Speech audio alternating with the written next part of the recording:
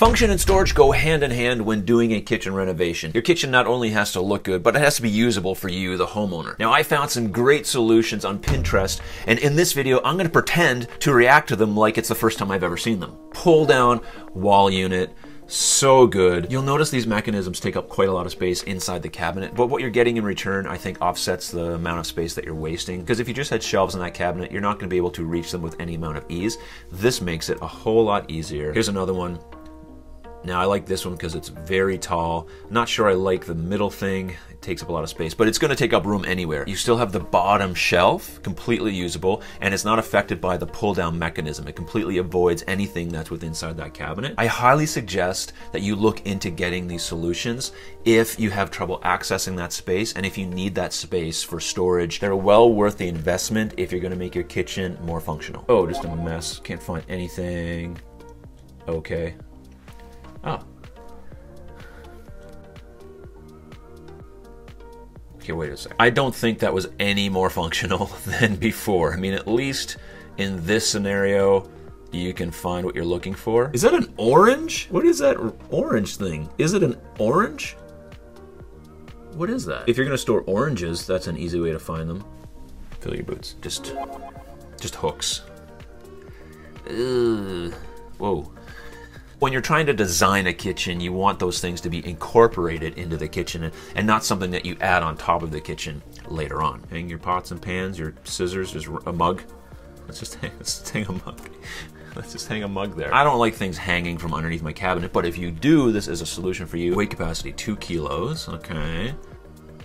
Okay, just peel and stick, easy installation, we like that. I like easy. That hooks on and it spins around.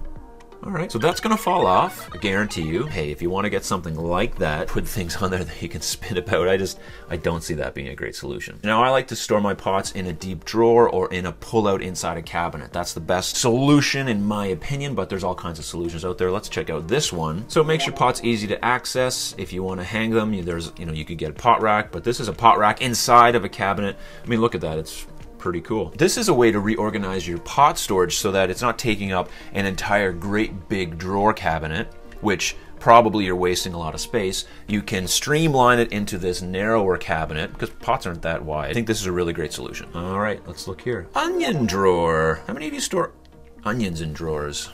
I store my onions in the fridge, but maybe I'm not supposed to. I don't know. This is kind of cool. I can see this unit getting super dirty. That's my only thing with that.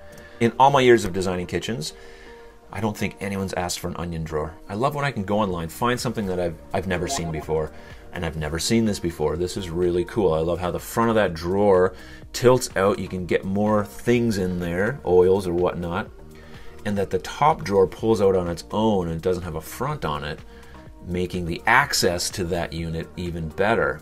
I like that. Lots of big drawers and lots of wide drawers there. Ah, this is super cool. A great way to store your plates. I just put my plates in and I stack them, and that's fine. But this is another way to do it. Is this better? I don't know. You can get a lot of plates in that drawer. Different size plates. Very easy to install. It's probably just an insert that you could put in your drawer right now, and bam. There you go, plates solved. Above the fridge is such a difficult place to deal with. I mean, for this lady, even these pullouts are high. So you can imagine if that stuff was tucked inside that cabinet, which it would be, how are you supposed to get it out of there? At least this way you have access to it, it pulls out. I think this is a great idea. Knife block, spatula containers, storage underneath. That's pretty cool. I'm a fan of this. I think next to your range, having this type of pullout would be very functional. You can just grab everything you need. It's right there, and away you go. Your knives are there, your spatulas are there, your cooking utensil things are there. How do you reach things that are hard to access in your kitchen? This is what you do. You insert this pullout with this cool looking mechanism that just pulls down, and you step up there. Now, you're getting maybe 15 inches of height. So not a ton, but it is something.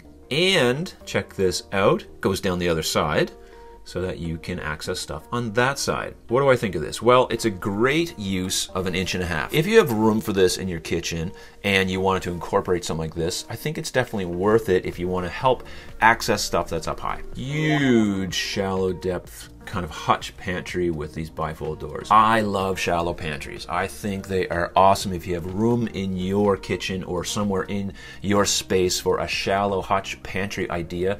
They're absolutely amazing because you don't need anything to make them more functional because everything's right there at your fingertips. I think it's definitely the way to go. Here's the top 3 items that you should definitely think about getting in your kitchen right now. Oh, and I'd like to point out that I put some affiliate links in the description below for some of these items in case you're like, I really want that. Well, I've made it super easy for you to go find those so you don't have to go digging around the internet to find them. You're welcome. Coming in at number 3 is this.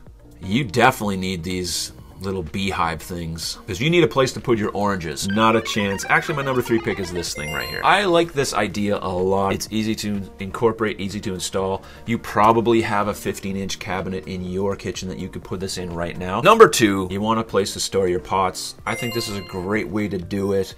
It doesn't take up a ton of space. It keeps everything neat and organized. Pots have those little holes in the handles for a reason, so you can hang them. Number 1's an easy choice. It's just getting those wall cabinets down to your level. And these are the best way to do it. I think if you're going to invest in anything in your kitchen, this will definitely be the way that I would go. There's really a lot of great options out there, but having options isn't enough. You need to know what to do with those options. This video is going to help you do just that. Help you to create and design a really functional kitchen for your space, and maybe you can incorporate some of these things as well. Onion drawer.